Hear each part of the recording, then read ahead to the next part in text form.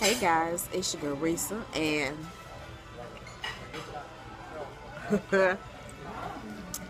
just coming to say hello. We are out to dinner, grabbing us a bite to eat. Y'all, I want to say welcome to all my new subscribers. I want to say hey, sugar, to all my old subscribers, my family members, my boo babies, my sugar babies. Y'all know who you are. Yep. And I want to thank y'all for all the love and support you have given us. And I send y'all hugs, kisses, and many blessings on this hump day, y'all. Yes. So, y'all, we had a scare today.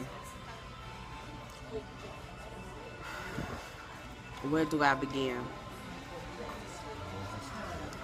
It was frustrating today trying to get Corey's medicine to him at school. I gave him some Benadryl this morning to help with his runny nose. And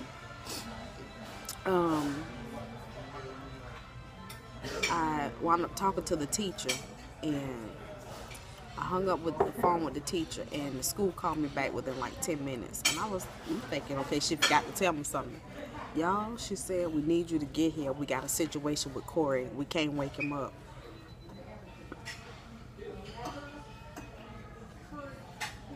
I just jumped. Janae was sitting on the floor in front of me because I was doing her hair for her. I jumped over her, threw the phone to Galen. I said, Galen, we got to go. Something wrong with Corey. No, I said, Galen, they say something wrong with Corey. They can't wake him up. I just took off running. Snatched the keys from him. I went and got in the car. He trying to find his shoes. We get to this. I promise you, I don't know how fast I was going. I hit the gas, and I just started praying. I was just like, Lord, by Jesus' stripes, my son is healed. Devil, you can't have my baby. Oh, I was just saying all kind of stuff loud. And I reached over and touched my husband as I was saying it. We touching and agreeing. Galen was like, what did they say? I said, baby, I don't know. They just say he couldn't wake him up. And so we get there, jump out, run into school, me, him, and Darian, and they were able to get him awake. And he was sitting there, he was crying, his eyes was red. And I think it may have been you too. Thank you. I think it was a combination of him having the Benadryl, which makes you sleepy, and his teacher had called me to tell me that he wouldn't eat his breakfast, so he didn't have anything in his system. And I don't know, his sugar might have got too low, because here it is, it was almost 2 o'clock at this point. And I just picked him up and hugged him and gave him something, give me my boy. And then the teacher mentioned, the principal was like, well, we need to discuss this, because we need to really have a sit-down conversation before he can come back to school, so that we can find out what to do and how to take care of this. Me, myself, and I felt like they should have did that from day one, when they realized he was a student, and when you got his cum folder from the other school. And when I came and registered him, and I told y'all all of this from the beginning, they had several days. It's already a week and a half in the school, and y'all still don't know nothing about him other than what I tell y'all. They haven't read his. They finally read his IEP yesterday. They haven't read any of the medical reports. The counselor, she finally read. She said she read it yesterday. School. It's a week in the school, well over a week in the school.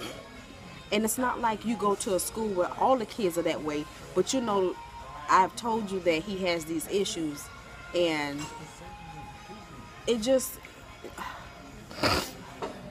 you know, it's just crazy. It's crazy. And I'm like, wow. So I have a meeting tomorrow with the principal, assistant principal, the counselor, and the nurse, because I came home and called the school board, and the district nurse called me back, and so she got in contact with the health department nurse that is over his school. And so I told her I wanted her to meet me at the school tomorrow at 1 o'clock. It scared me so bad, y'all, and I could just hear the Lord say, trust me, trust me. That's what it just kept coming to mind, trust me.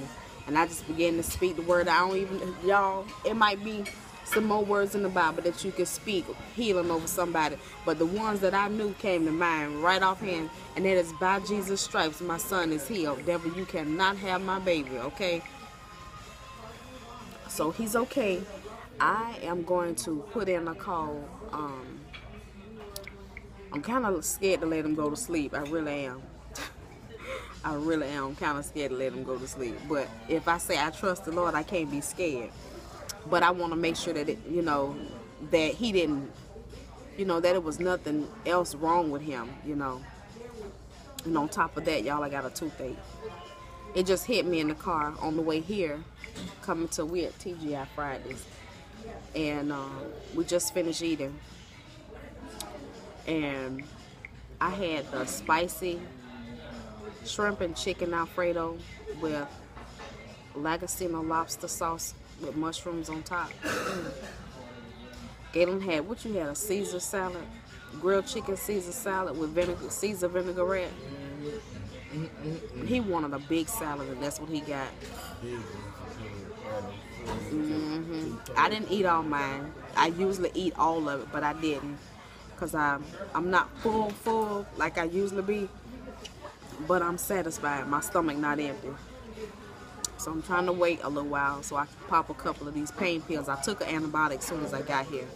So we're going to see. And we're going to go from there. I'm waiting for him to finish his drink.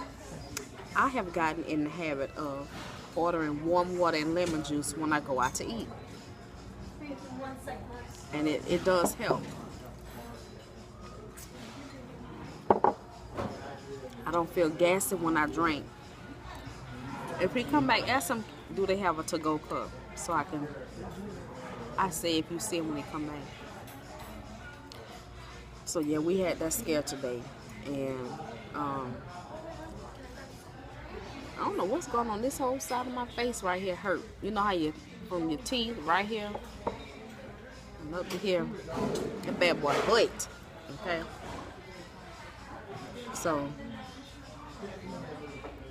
we're getting ready to go and go home and check on my baby and just relax. I'm at the mall and I'm not going shopping. Ain't that something? I want to go to